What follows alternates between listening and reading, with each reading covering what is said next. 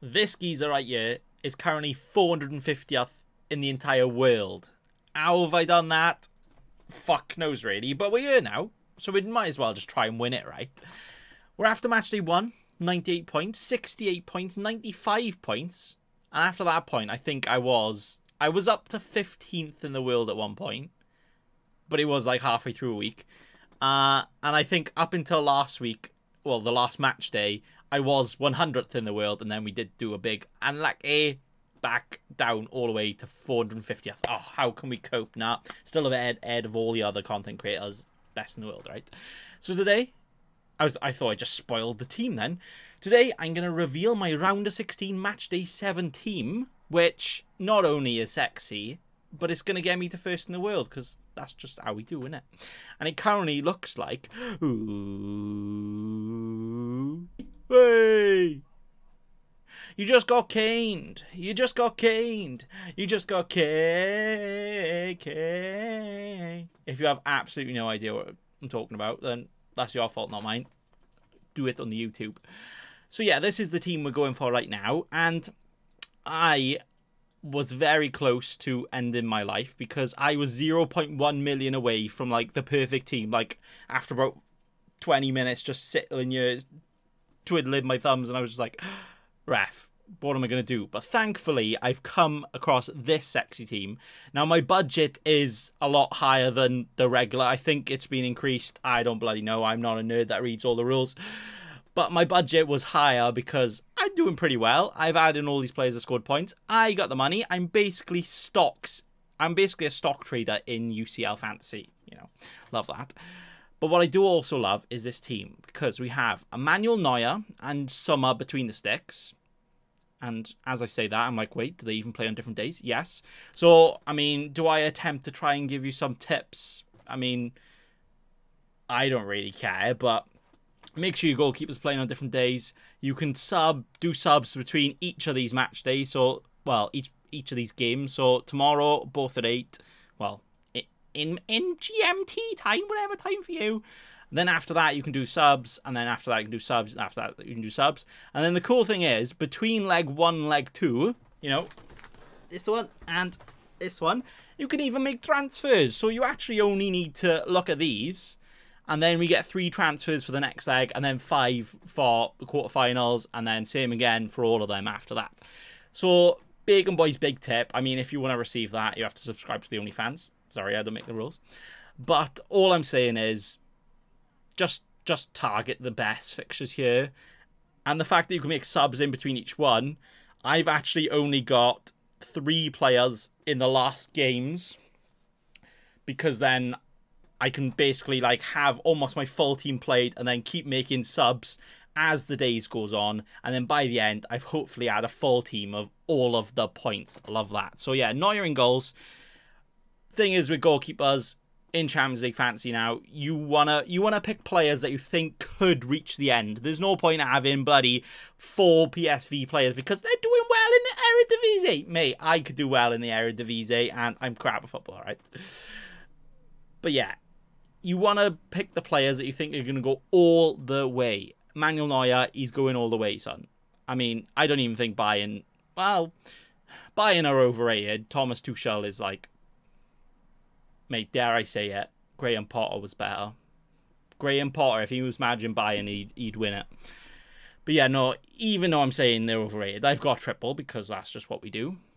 Manuel Neuer, he is expensive, but he's got a good fixture this week and, well, the round of 16.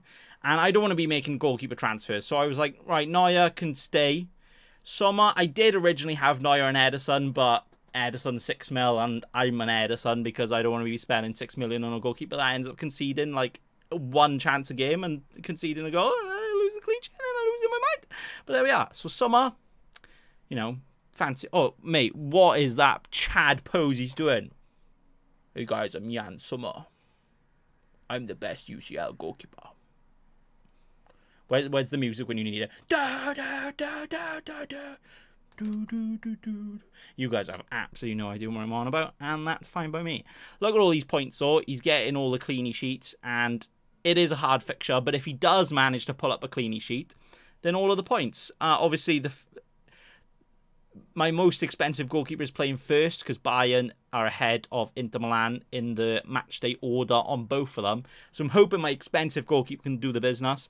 And then if he does get points, then I'm not wasting money on my bench. Lovely stuff. And if he doesn't get points, someone can come on, and for his price, he's definitely a good backup. So that's kind of what I'm thinking there.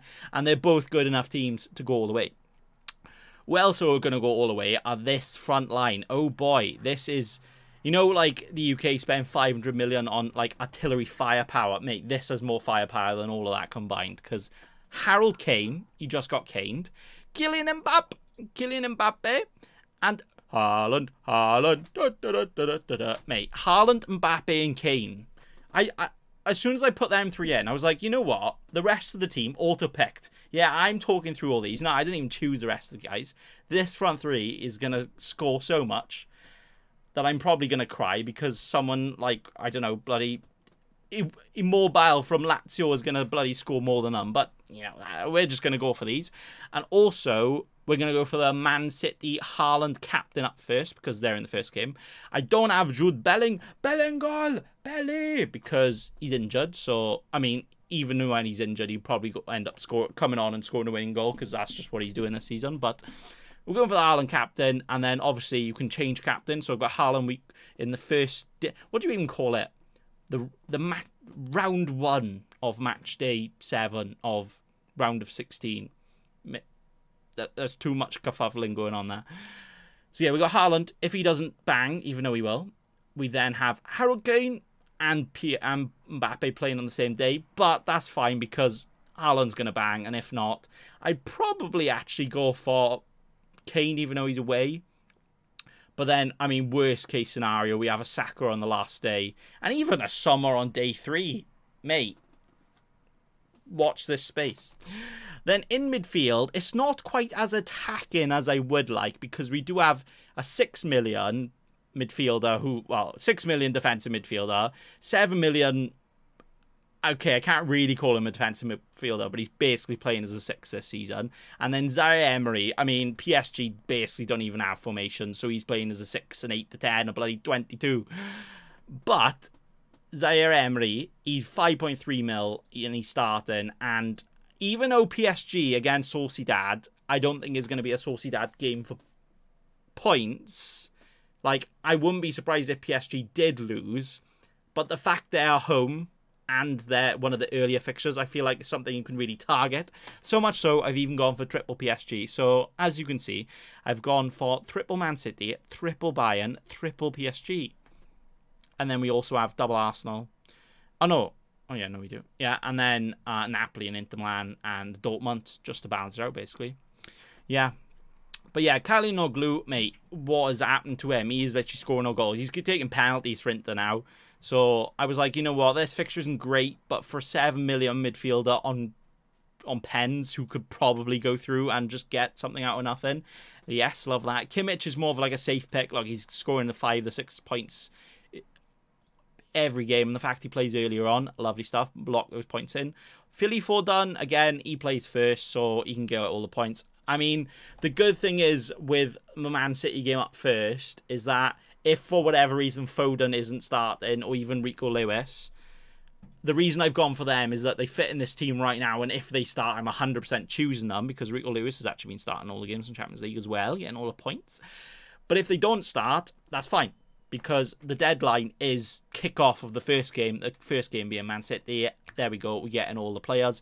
We could do a Foden out for like a Grealish or a Doku, and then Rico Lewis out for maybe a Ruben Dias, or anyone like that. Kanji, Nathan Ake, anyone, maybe even Edison in centre-back, because Pep might do it. Why can't I do it?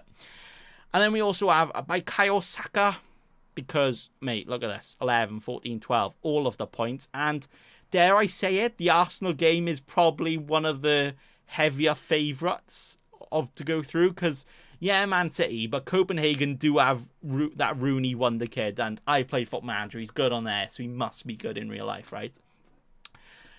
But yeah, Saka, he is a boy that's going to get all the points there, and Saliba. So essentially, we just have a sexy team. We do. Triple Bayern against Lazio, probably one of the easier fixtures. triple PSG against Sociedad. Yeah, might not be great, but they play at home this leg. Yeah, this leg. And then the next leg, we'll have 3 transfers, so you know. Bellingham might be back. Someone else might just turn up and score all the points. Oh yeah, I did also want to say as well, Ian Maitson, right? You guys know him. Chelsea player, right? Gone on loan. He doesn't even have a pitch here. Everybody's like, no, don't even know him. Selected by 0%. Keep it that way, all right? Don't touch him because he has been absolutely incredible for the Dortmund. He's got like 2 assists in 5 games. He's getting all of the points. And yeah, has he even played a UCL game ever before? No, but don't worry. It's going to be great. But what I have done with this is because I'm targeting the PSG, the PSG, the Man City, the Bayern Munich, and Arsenal, I've essentially avoided the other games. So Real Madrid, Leipzig could be a high-scoring game. I haven't gone for any of them players. Obviously, I would get Bellingham, Belly, if he was fit. He is fit, but not in that way, because he can't play. And then I've avoided PSV Dortmund, apart from Maitson, because at 4.5 million, steal.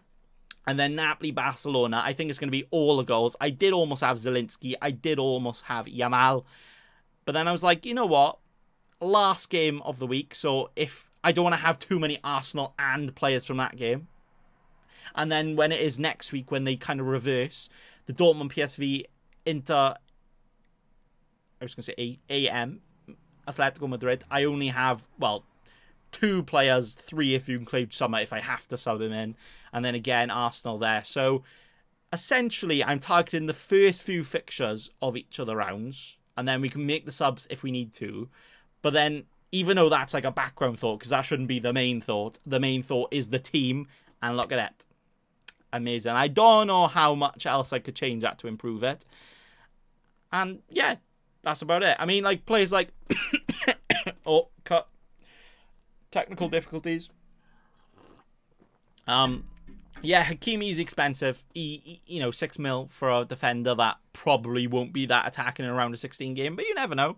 But players like him, Di Lorenzo, they can score the big boy points in any game, and at this point, I'm 400th in the world. I reckon those are the kind of players that are going to make the difference. And it's not like I'm budgeting out on any other players. I'm literally not got a single weak spot in here. And I'm pretty confident of almost every single one of these progressing to the next round because I don't have any players playing against others as well. So that should be good. Obviously, it could go completely balls up, tits up, if, like, you know, an Arsenal or a Bayern or both or Man City. Imagine if Bayern, PSG, Man City and Arsenal will lose. Even if they scored all the points, I'll be like, you know what? I'm quitting, deleting my team because I literally have no players. Kalyanoglu until the final. Hey, let's go. But yeah, that's basically the team. And 400th in the world. Did I mention that? I'm gloating about it now because that's definitely going to go red all the way down. I'll probably be by 4,000th by the time of next game week and 400,000th by the final. But let me enjoy it whilst I can. Hang on, who are these cheeky scrubs ahead of me in Wales? One-man show, Craig Morris. I'll show you a one-man show, son. But yeah. That's it. Thanks for watching and bye.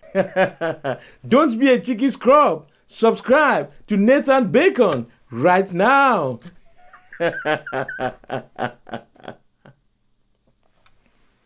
Don't let your memes be dreams.